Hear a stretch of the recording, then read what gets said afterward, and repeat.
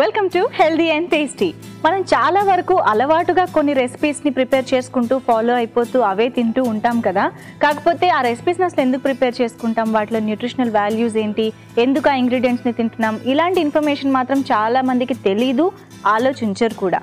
But అవన్నీ తెలుసుకున్నప్పుడు and వాటిని ఇంకా వైజ్గా ఉపయోగించుకోవడం తెలుసుకున్నప్పుడు ఇంకా బాగుంటుంది. ఇంకా హెల్దీ అండ్ టేస్టీ రెసిపీస్ని ప్రిపేర్ చేసుకోవచ్చు. ఎస్, అలాంటి మ్యాజిక్ ప్రతి ఎపిసోడ్లోనూ ఇక్కడ మనకి రిపీట్ అవుతూనే ఉంది. అండ్ ఇవాళ కూడా రిపీట్ చేయడానికి 2 వండర్ఫుల్ రెసిపీస్తో మీ ముందుకు వచ్చేసాం. So let's start. Ready Gauri? So yes, ఎప్పటిలాగే మనకి రెగ్యులర్గా అలవాటైనవైనా సరే కొత్తవైనా సరే ఎలా ఆ బ్యాలెన్స్ని తీసుకురావచ్చు అనేది చూపిస్తున్నాం కదా. కాబట్టి ఇవాళ ఏ రెసిపీతో అలా చూపిస్తున్నాం చెప్పు. ఇవాళ రెసిపీ మామూలుగా మనం ఎప్పుడు millets, brown rice, red rice ఇవన్నీ తెచ్చుకుంటూ ఉంటాం. కానీ సింపుల్ కార్బోహైడ్రేట్స్ లాగా మనకి అంటే మంచి ఎనర్జీ ఇచ్చేది మురుమురాలు.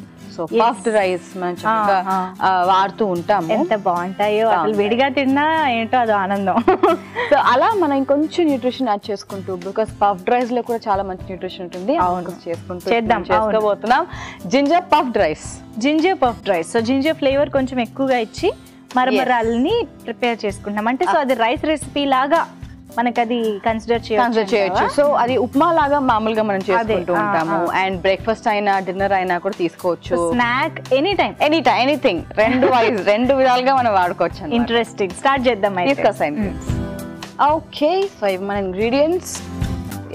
వావ్, చాలా ఇంగ్రీడియంట్స్, చాలా ఫ్లేవర్స్ ఉన్నాయి. అండ్ ఎస్, మరమరాలు కూడా ఉన్నాయి. ఖాళీ అయిపోతున్నాయి కూడా ఆల్మోస్ట్. ఇప్పుడే స్టార్ట్ అయినాయంటే ఏం బాగలేదు, బోల్ తెచ్చిస్తా కావాలా. ఓకే, సో ఫస్ట్ అయితే రెసిపీ చేసుకుందాం. తర్వాత మనము చేయొచ్చు. అది కూడా ఒక ఆప్షన్ ఉంది తెలుసా. తింటూ అలా చేయకూడదు కదా మనము, కానీ అదే బాగుంటది.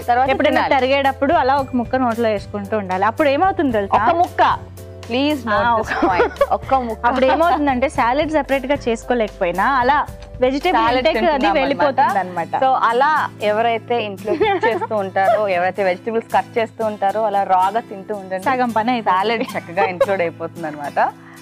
ఇచ్చాను చూసావా నేను. ఓకే, సో ఇప్పుడు కొంచెం వాటర్ వేసేసి పెట్టేసుకుందాం మనం మసాలాల్లో. ఓకే, సో మళ్ళీ అనమాట సెకండ్ రౌండ్ కూడా అయిపోయింది. అక్కడ మళ్ళీ వాటర్ వేస్తే తినలేం కదా, అందుకనే అనమాట ముందే నేను యాక్చువల్లీ వాటర్ వేసేసి తెచ్చేసి ఉంటే బాగుంటుంది. అప్పుడు ఇంకా paste అయిపోయేవి. You can't do that, you know. Paste అయిపోయేదని తెలుసు కాబట్టి. అయ్యో పొంగిపోతున్నాయి కదా, పర్లేదు, దిగుదాం. సో అవి కొంచెం సోక్ అవుతూ ఉంటాయి. ఇప్పుడు మనం ఇక్కడ రెసిపీ స్టార్ట్ చేసి ఆయిల్ వేసేసుకుందాం. కొద్దిగా పల్లీలు వేసుకుందాం.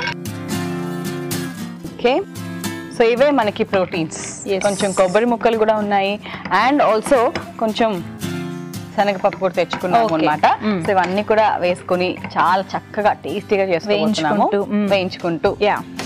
పల్లీలు కొంచెం ఫ్రై అయినాయా? ఓకే, సో శనగపప్పు, కొంచెంగా జీలకర్ర, తర్వాత కొబ్బరి ముక్కలు ఉన్నాయి, వేసుకోవచ్చు మనం ఉల్లిపాయలు వేసాక. అవి అంతే, వేగినా వేగకపోయినా మనకి బాగానే ఉంటుంది కాబట్టి. కొబ్బరి అలా కూడా తినేసేయచ్చు మనం మామూలుగా. లాస్ట్ లో తురిమి వేసుకున్నా కూడా మనకి బాగుంటుంది అన్నమాట. సో కొబ్బరి ముక్కలు వేసుకుందాం, చిన్నగా తరిగి లేదా తురుము అయినా ఓకే. కాకపోతే ఏంటంటే ఇది పఫ్డ్ రైస్ ఆల్రెడీ మనకు కొంచెం మెత్తగానే ఉంటుంది కాబట్టి కొంచెం ఇలా నవలడానికి అలా ఉంటే బాగుంటుంది. అండ్ పచ్చిమిరపకాయలు. ఓకే, సో అల్లం ఎక్కువగా వేసుకోవాలి అనుకున్నాం కాబట్టి కొంచెం, అంటే మరీ ఎక్కువ వేసుకోవాలని కాదు, బట్ కొంచెం బాగా ఫ్లేవర్ తెలిసేలాగా. మామూలుగా అసలు అల్లం వేసామంటేనే తెలిసిపోతూనే ఉంటుంది.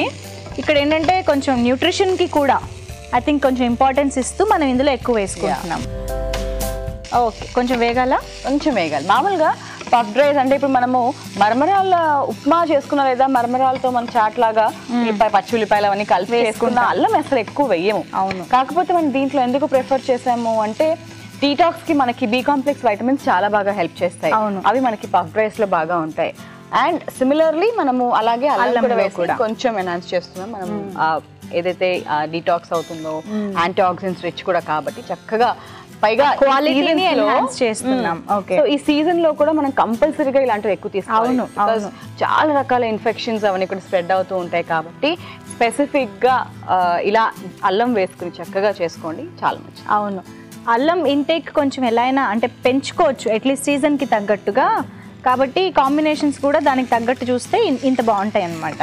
ఓకే, ఉల్లిపాయ ముక్కలు కూడా వేగాయి, టొమాటోలు వేసేసుకుందాం. ఓకే, సో ముందుగా అయితే మనకు కావాల్సిన ఉప్పు కారం వేసేసుకుందాం. సో డిఫరెంట్గా కారం కూడా వేసుకుంటున్నాం మనము. ముందుగా రెసిపీకి సరిపడా ఉప్పు, ఓకే, తర్వాత కారం, కొంచెంగా చాట్ మసాలా, ఓకే, కొంచెంగా గరం మసాలా, తర్వాత స్వీట్ చట్నీ కూడా వేసుకుంటున్నాం అనమాట మనము.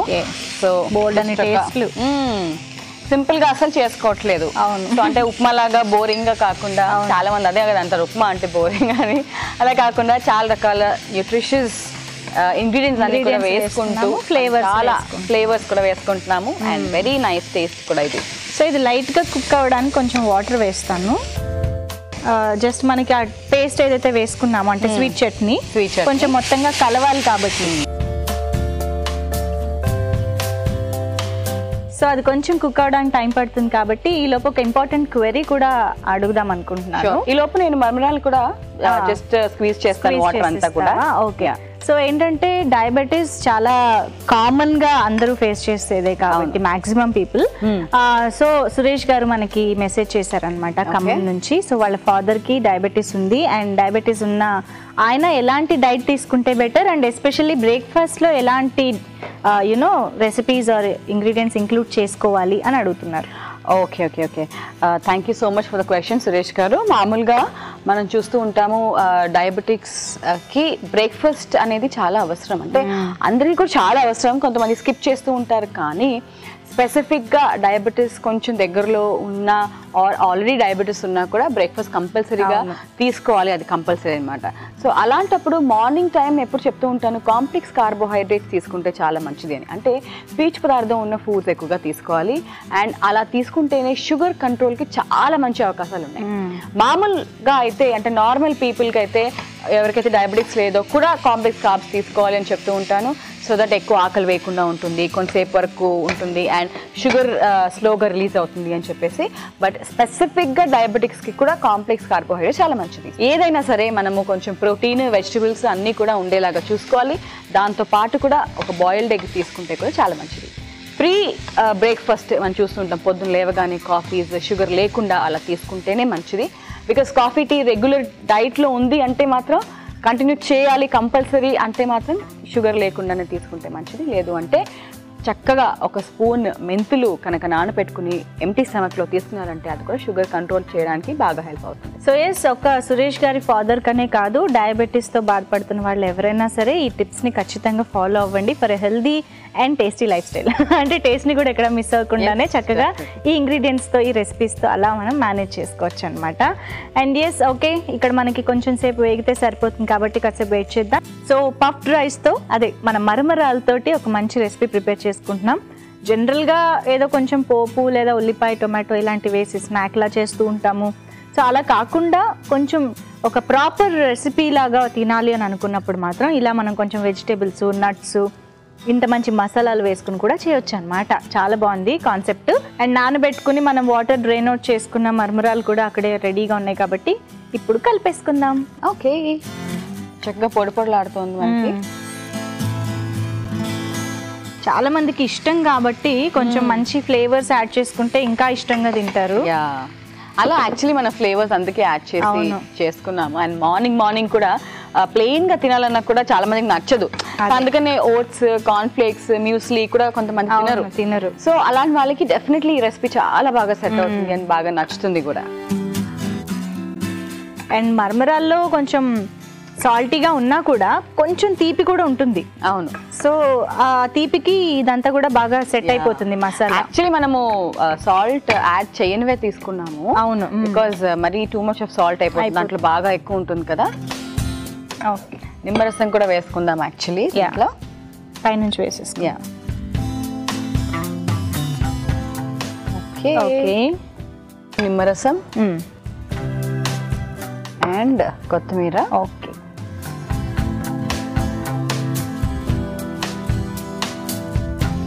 వావ్, భలే ఉంది కదండి, చాలా ఇంట్రెస్టింగ్గా ఉంది. మరి దీన్ని తయారు చేసుకునే విధానం, కావాల్సిన ఇంగ్రీడియంట్స్ మీరు ఇంకొకసారి చూసి నోట్ చేసేసుకోండి. జింజర్ పఫ్డ్ రైస్ కి కావాల్సిన పదార్థాలు: మరమరాలు 1 కప్పు, టొమాటో ముక్కలు 1 కప్పు, ఉల్లిపాయ 1, కొబ్బరి ముక్కలు 1/2 కప్పు, కారం తగినంత, garam masala 1 tea spoon, chaat masala 1 tea spoon, పల్లీలు 1 టేబుల్ స్పూన్, పచ్చిశనగపప్పు 1 టీ స్పూన్, జీలకర్ర 1 టీ స్పూన్, అల్లం ముక్కలు 1 టీ స్పూన్, పచ్చిమిరపకాయలు 4, కొత్తిమీర కొద్దిగా, స్వీట్ చట్నీ 1 టీ స్పూన్, నిమ్మరసం తగినంత, నూనె 1 టేబుల్ స్పూన్, ఉప్పు తగినంత. జింజర్ పఫ్డ్ రైస్ తయారు చేసుకునే విధానం: ముందుగా మరమరాల్లో కొద్దిగా నీళ్లు పోసుకుని నానబెట్టుకోవాలి. తర్వాత పాన్ లో కొద్దిగా నూనె వేసుకుని పల్లీలు, శనగపప్పు, జీలకర్ర, ఉల్లిపాయ ముక్కలు, కొబ్బరి ముక్కలు, పచ్చిమిరపకాయలు, అల్లం ముక్కలు, టొమాటో ముక్కలు, తగినంత ఉప్పు, కారం, చాట్ మసాలా, గరం మసాలా, స్వీట్ చట్నీ, కొద్దిగా నీళ్లు పోసుకుని బాగా కలుపుకుని కాసేపు కుక్ చేసుకోవాలి. తర్వాత ముందుగా నానబెట్టుకున్న మరమరాల్ని పిండి ఇందులో వేసుకుని బాగా కలిపి సర్వింగ్ బౌల్ లోకి తీసుకుని నిమ్మరసం, కొత్తిమీరతో గార్నిష్ చేసి సర్వ్ చేసుకుంటే ginger puffed rice ready.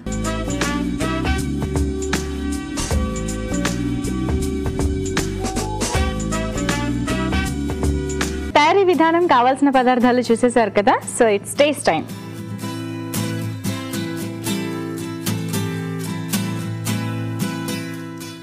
Okay, so నిమ్మరసం వేసుకున్నాం కాబట్టి ఒకసారి కలిపేసి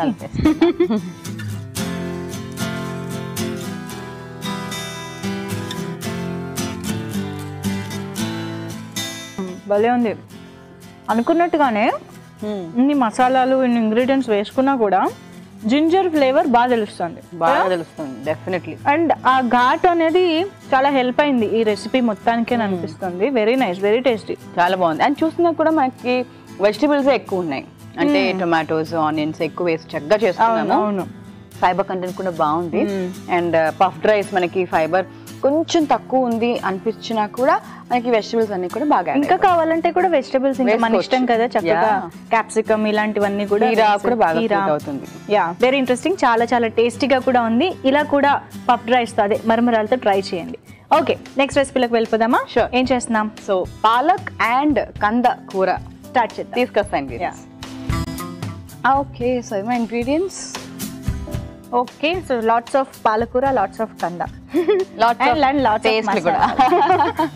okay. So yes, as usual tomato, ఉల్లిపాయలు ఇవన్నీ వేస్తూనే ఈ మెయిన్ గా నాకు తెలిసి ఈ కాంబినేషన్ మనకి కొంచెం డిఫరెంట్ గా ఉంది. అండ్ దానికి నాకు తెలిసి జీరా ఫ్లేవర్ బాగా ఎక్కువగా ఇస్తున్నట్టున్నాం. అంతే, అంటే మనం ఎక్కువ పోపు వేసుకొని కూరలాగా మెత్తగా చేసుకోవట్లేదు, లైట్ గా ఫ్రై టెక్స్చర్ వచ్చేలాగా డ్రైగా మనం చేసుకుంటున్నాం. యాక్చువల్ గా పాలకూరకి జీరా ఫ్లేవర్ చాలా చాలా బాగుంటుంది. ఒక్క జీరా పొడి మాత్రమే వేసుకుని చేస్తే సూపర్ గా బాగుంటుంది. జీలకర్ర అసలు దేనికైనా పర్ఫెక్ట్ గా సూట్ అవుతుంది. అందుకని మనం దేంట్లో అయినా డ్రైగా చేసుకోవాలి కర్రీ అనుకున్నప్పుడు జీలకర్ర ఒక్కటి వేసుకున్నా చాలు. ఓకే, అయితే మంచి ఫ్లేవర్స్ కూడా ఉన్నాయి. స్టార్ట్ చేసేద్దాం. Okay, oil వేసేస్తున్నా. Okay okay, so ముందుగా ఉల్లిపాయలు వేసుకుందాం. జీలకర్ర పొడి కూడా ఉంది కాబట్టి కొంచెం జీలకర్ర ఈ మాత్రం వేసుకుంటే సరిపోతుంది. ఓకే ఓకే, అల్లం వెల్లుల్లిపాయలు ఇప్పుడు వేసేసుకుందాము. అల్లం వెల్లుల్లిపాయలు, సో అల్లం వెల్లుల్లి రెండు కూడా చిన్న చిన్న ముక్కలుగా కట్ చేసి వేసేసుకున్నాము అండ్ మంచి ఫ్లేవర్ రిలీజ్ అవ్వడానికి. ఓకే, సో కొంచెం ఉల్లిపాయలు వేగాయి కాబట్టి పచ్చిమిరపకాయలు. ఇప్పుడు మెయిన్ ఇంగ్రీడియంట్ పాలకూర వేసుకుంటున్నాము.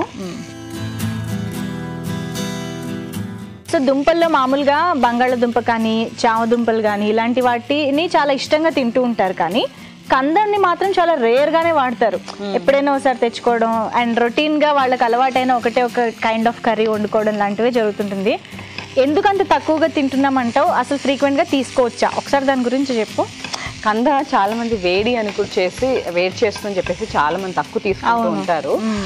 డెఫినెట్లీ మెటబాలిజం పెంచుతుంది, బికాస్ వైటమిన్ సి మనకి దుంపకూరలు అన్నిట్లో కూడా బాగా ఉంటుంది, ఈవెన్ ఆలుగడ్డలో కూడా చాలా ఎక్కువగా ఉంటుంది కాబట్టి.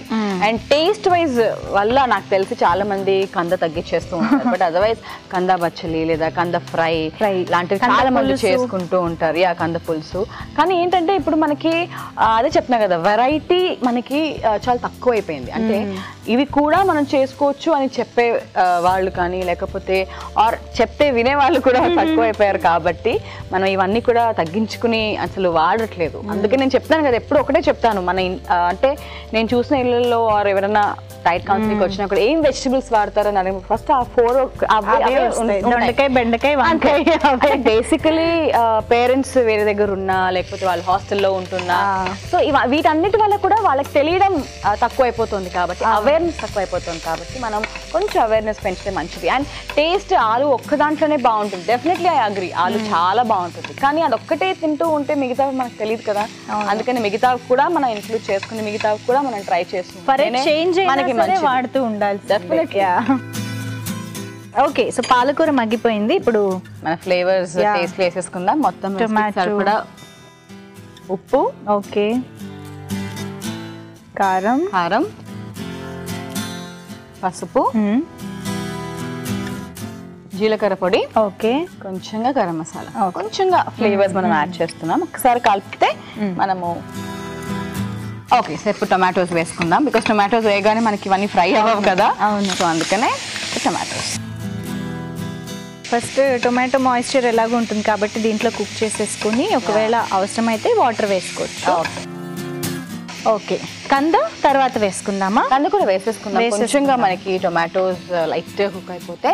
ఓకే, సో ఎప్పుడు అనుకున్నట్టే ఈ పాలకూర టొమాటో కాంబినేషన్ అనేది ఎప్పుడైనా ఒకసారి ఇలా కొంచెం కాంబినేషన్స్ మార్చినప్పుడు, అంటే టేస్ట్ ట్రై చేస్తున్నాం కొత్తగా అని అనుకున్నప్పుడు ఇంకా సేఫ్టీ కోసం టొమాటో అలా వేసుకోవచ్చు అనమాట. ఎందుకంటే మనకు అలవాటు అయిపోయింది కదా, కొంచెం ఇలాంటి మసాలా కర్రీస్ ఏం చేసుకున్నా కూడా ఉల్లిపాయ టొమాటో ఉంటే ఒక సేఫ్ టేస్ట్. ఈవెన్ మనకి టొమాటోస్ లేకపోయినా ఇన్ని ఫ్లేవర్స్ వేసుకున్నాం కదా, అసలు పచ్చిమిర్చి కరివేపాకు లాంటివి వేసుకుని చేసుకున్నా చాలు, చాలా మంచి టేస్ట్ వస్తుంది. కాబట్టి అలా సింపుల్ గా కూడా చేసుకుంటూ ఉండాలన్నమాట. కంద కూడా ఒకసారి వేసి నేను వాటర్ వేస్తాను. ఓకే, కొంచెం ఇలా చిన్న చిన్నగా కట్ చేసుకుంటేనే మనకి ఉడికించుకోవడానికి ఈజీగా ఉంటుంది, వీలు పడుతుంది బాగా, లేకపోతే చాలా టైం పట్టేస్తూ ఉంటుంది. చూడడానికి చాలా బాగుంది. అంటే ముందు ఉడికించి కూడా వేసుకోవచ్చు, చాలా మంది పసుపు ఉప్పులో ఉడికిస్తారు కూడా ఉంటారు, కాకపోతే ఈ ఫ్లేవర్స్ తో ఉడికితేనే మనకి కొంచెం టేస్ట్ చాలా బాగుంటుంది. సో కంద కూడా కాసేపు బాగా కలిపి అలా వేయించుకున్నాం కాబట్టి ఇంక ఇప్పుడు వాటర్ కూడా వేసేసుకోవచ్చు మనం. అండ్ దీంతో పాటు మనము కుక్ చేస్తేనే కొంచెం అంటే హాఫ్ బాయిల్ అయినా కూడా మనం తీసేసేయచ్చు, అలా ఫైబర్ కూడా బాగా మిగిలి ఉంటుంది మనకి, దుంపల్లో బాగా ఉంటుంది ఫైబర్, కాబట్టి ఇలా యూస్ చేసుకోవాలి. ఓకే ఓకే, అవును, లేదంటే ప్రెషర్ కుక్ చేసి మళ్ళీ పేస్ట్ చేసేస్తూ ఉంటాం. ఓకే, అయితే సో ఇప్పుడు మెయిన్గా ఈ ఫ్లేవర్స్ అన్నిటితో పాటు కంద ముక్కలు ఉడికిపోతే మనకి మోస్ట్లీ కర్రీ రెడీ అయిపోయినట్టే. సో వెయిట్ చేద్దాము. సో కంద చాలా రేర్గా తీసుకుంటూ ఉంటారు, తింటూ ఉంటారు కాబట్టి కొంచెం ఇంట్రెస్టింగ్ కాంబినేషన్స్ కనుక మనం ట్రై చేయగలిగితే కొంచెం ఫ్రీక్వెంట్గా తినడానికి కూడా చాలా బాగుంటుంది. అందుకే ఇవాళ మనం పాలకూర కాంబినేషన్లో మంచి మసాలా ఫ్లేవర్స్ అన్ని ఇచ్చి కర్రీ ప్రిపేర్ చేసుకుంటున్నాము. సో కంద ముక్కలు చక్కగా ఫ్లేవర్స్ అన్నిటితో పాటు బాగా ఉడికిపోయాయి. కంద యాక్చువల్లీ చూస్తేనే అర్థమైపోతుంది కదా అది ఉడికిందా లేదా అన్నది, కొంచెం కలర్ అంతా వాటర్ పీల్చుకున్న టెక్స్చర్ కూడా వచ్చేస్తుంది, చాలా బాగుంటుంది. ఓకే, సర్వ్ చేసుకుందామా? ఓకే, మంచి గ్రేవీ కూడా ఉంది కాబట్టి రోటీస్లోకి కూడా చాలా బాగుంటుంది.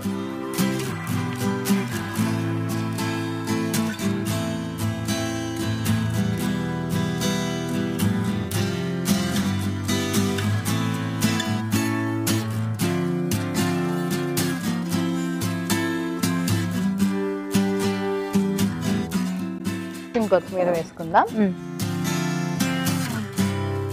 వావ్, యమ్మీగా యామ్ కర్రీ రెడీ అయిపోయింది. ఎనీవేస్ దీన్ని తయారు చేసుకునే విధానం, కావాల్సిన ఇంగ్రీడియంట్స్ ఇంకోసారి చూసేయండి. కంద కూరకి కావాల్సిన పదార్థాలు: పాలకూర 1 కప్పు, కంద ముక్కలు 1 కప్పు, ఉల్లిపాయ 1, టొమాటో 1, పచ్చిమిరపకాయలు 4, వెల్లుల్లి రెబ్బలు 1 టీ స్పూన్, అల్లం ముక్కలు 1 టీ స్పూన్, కారం తగినంత, పసుపు చిటికెడు, గరం మసాలా 1 టీ స్పూన్, జీలకర్ర పొడి 1 టీ స్పూన్, జీలకర్ర 1 టీ స్పూన్, నూనె 1 టేబుల్ స్పూన్, ఉప్పు తగినంత. కంద కూర తయారు చేసుకునే విధానం: ముందుగా పాన్ లో ఆయిల్ వేసి పోసుకుని ఉల్లిపాయ ముక్కలు, జీలకర్ర, అల్లం వెల్లుల్లి ముక్కలు, పచ్చిమిరపకాయలు, పాలకూర వేసుకుని కాసేపు మగ్గించుకోవాలి. తర్వాత తగినంత ఉప్పు, కారం, పసుపు, జీలకర్ర పొడి, గరం మసాలా, టొమాటో ముక్కలు, కంద ముక్కలు, తగినన్ని నీళ్లు పోసుకుని కాసేపు బాగా ఉడికించుకుని సర్వింగ్ బౌల్ లోకి తీసుకుని కొత్తిమీరతో గార్నిష్ చేసి సర్వ్ చేసుకుంటే పాలక్ కంద కూర రెడీ.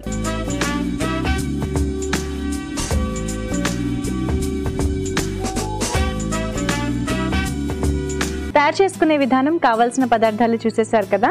సో ఇప్పుడు పాలక్ కంద కూర టేస్ట్ ఎలా ఉందో చూసి చెప్పేస్తాం.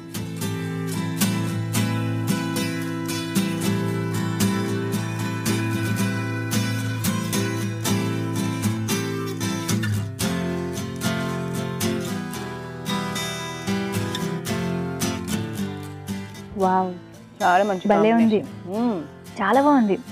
కంద బచ్చలికి ఎలా అయితే ఆ ఫ్లేవర్ బాగా నచ్చుతుందో అలాంటి ఫ్లేవరే కొంచెం డిఫరెంట్ గా పాలకూర ఇచ్చింది యాక్చువల్లీ. కంద అంటే ఎంత బాగా ఫ్లేవర్స్ ని అబ్జార్బ్ చేసుకుందంటే అది జ్యూసీగా తయారైపోయింది. ఆ కంద ముక్క కూడా